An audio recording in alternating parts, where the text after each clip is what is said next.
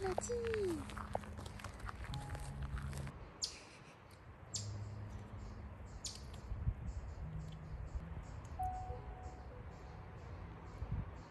Le nez travaille, le nez travaille.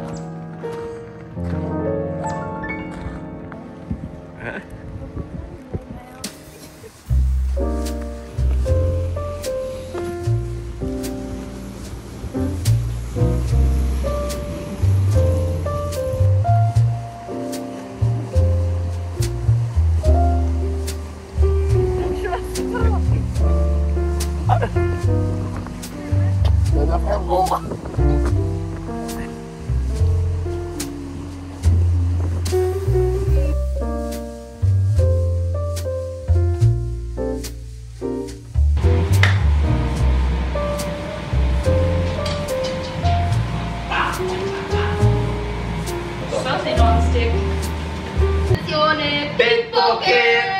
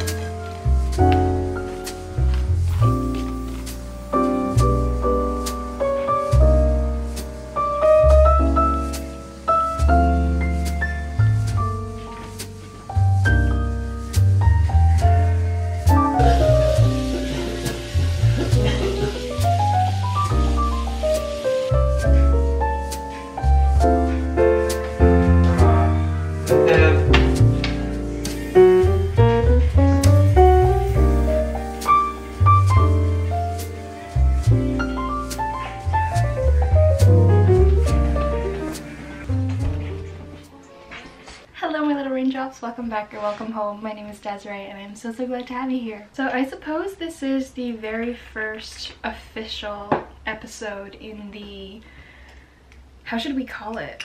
Making Every Moment Count series? Possibly, that's what I've been calling it on my Substack, which if you are interested in that, it's like a newsletter. I will have a link to it in my description. I try to send some updates as often as I can, but as you know me, things are usually rather sporadic. So today would be that very first episode of Making Every Moment Count. If you're not quite sure what I'm referring to, you can go and watch my previous YouTube video where I just sort of talk about how I want to make every moment count now that I've graduated university and I'm learning to just like get to meet myself properly now that I'm out of academia. I will have it linked up here, or is it up here? I never know the difference. Somewhere up here, and it will also be in the description. But to very quickly sum it up, it's just about sort of documenting these very important moments in my life. So sort of like this weekend, my boyfriend and I are on just a really quick weekend getaway because my niece has a dance competition today. So we came on down yesterday. We got a really nice place to stay in. We did a bunch of activities. And the town that we're in currently is where I used to live many years ago.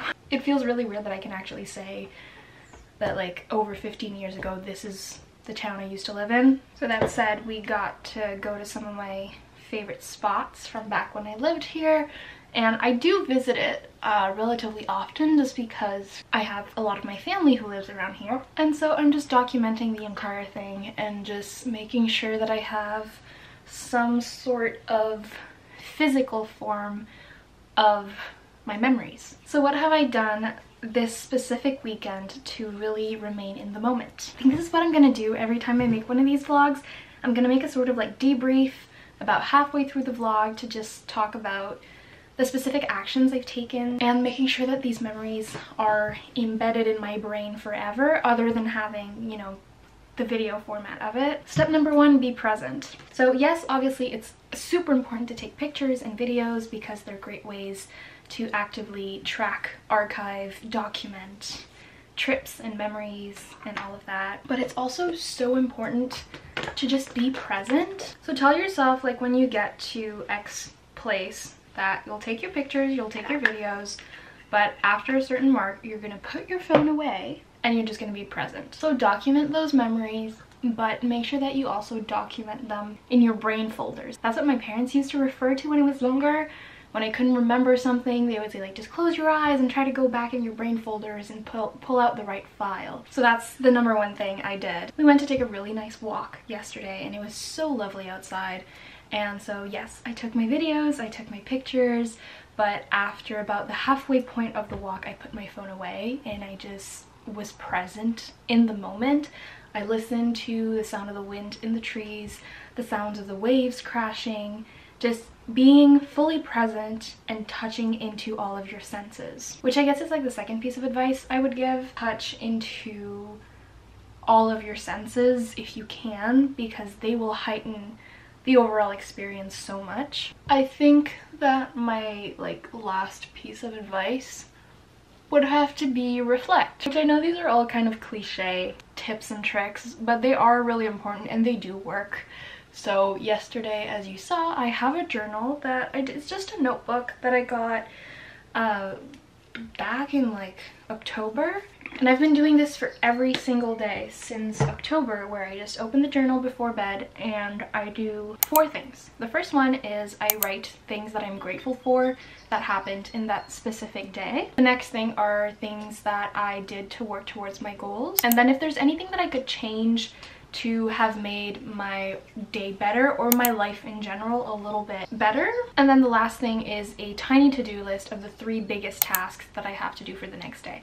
So I started doing this after I saw a post on Instagram back in September of like, if you do all of these things after 7 p.m. your life will change. And I kept seeing those types of posts here and there, as I'm sure a lot of us do. And I just wanted to try it out to see like if it actually did a difference in my day-to-day life. And so I tried it and I definitely saw some improvements. There are some things in those things to do after 7 p.m. that I just realistically could not follow regularly because of the type of job I have. So like not being on my phone after 7 p.m. is something I wish I could do all the time.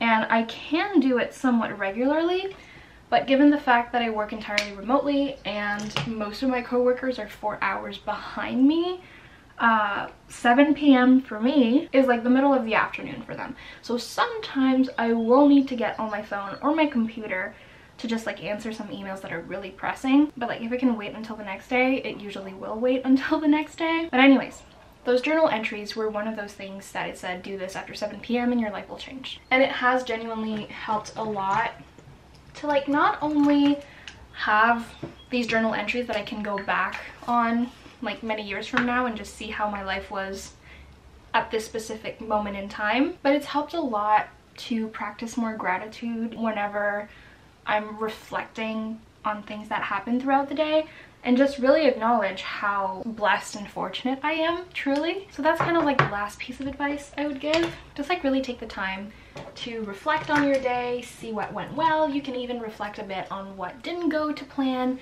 and how you can change that. I can guarantee it's gonna make a difference. It might not make the biggest difference for you. It all depends on the person, but I do genuinely think it's going to make some difference, the stance that you take on negative experiences. And this is coming from someone who still is learning how to like not dwell on how bad something went.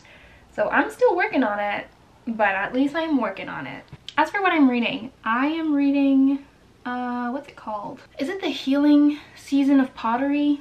I think that's what it is. I'll put the book cover here so you know exactly what I'm referring to, but I was lucky enough to get an ARC of this book. And it's been a title that I've really been looking forward to read for a while now. I'm enjoying it, but it's not exactly what I thought it was gonna be. I'm about like 35% in, I think. And I think it's about to redeem itself, but there's just like a few elements in it that don't like fit right for me. So I'm gonna wait until I finish reading it before I actually give like a set opinion on it. So you can look forward to that in some future video. For now, I am enjoying the read. I don't feel the urge to DNF it, but I do have like, I don't really know how to describe it. I have like my hesitation moments. I'm really excited to go see my niece dance because this is actually the first time that I get to go to one of her competitions, because all of the other times I was stuck at home studying. So this time around I can actually go and see her, and I know she's so excited about it because I am very much the cool aunt. No, but truly I am very close with my niece, and I'm just so glad that I can go and see her do what she loves. I also used to go see one of my high school best friends' dance competitions and performances pretty regularly back in high school, and it's been a while since I went and saw one of those. I'm realizing I really need to buy a new one of these because the mascara is starting to like dry out, and it's not giving. It's not giving. That's it. Just not giving the results. Oh, also, what I'm currently using, this is kind of a funny story. I kind of accidentally bought a lash serum. It wasn't really an accident, it was just more of a moment of, oh, Desiree can't say no. So I had gone to my hair appointment, and they have a few beauty products over there, and I saw the lash serum and I talked about it with my hairdresser, and she was like, I've used it and it, you know, it does a decent job. And in case you hadn't noticed, I have very straight eyelashes. Like, they will always go downwards, they don't curl unless I use this specific lash curler, which is, this is the Shiseido lash curler. And this specific one, the mascara, this is the Lancome Idole waterproof mascara. I've been using this for over a year now. This combo, life-changing. But anyways, I have very straight lashes. They're short and they're kind of thick, hence why it's tricky to curl them. Anyways, at that specific salon, they don't put the prices on the products. You have to ask them, like, how much does this cost, and they'll tell you the price. And I was just like in such a good mood, and I thought, oh, this lash serum might, you know, change my life. I'll take the chance, even if my hairdresser said it's not life-changing. I'll take the chance, I'll buy it. Anyways, she rings me up for my hair appointment. Okay, I pay for that. Then she rings me up for the lash serum. Tell me why this was $80? Like, and I was just like completely speechless, because she was like, okay, and the total is $79 something. And she didn't ask me like, is that okay? She was just straight up like, oh, well, she said she's gonna buy it, so. And I was just like, okay, debit, please. And I bought it. Anyways, this actually works. It's not a drastic difference, but I can see a difference. And if I can see it, honestly, that's all that matters. So it has definitely helped my lashes get a little bit longer. It's the Miss Coca Beauty Eyelash and Eyebrow Enhancing Serum. I have been using this for close to 2 weeks now, I think. And it comes with like a little cardstock thing to like actually measure your eyelashes. And when I used that, my eyelashes were at 5 millimeters. Okay, 5. Last time I measured them, when was it?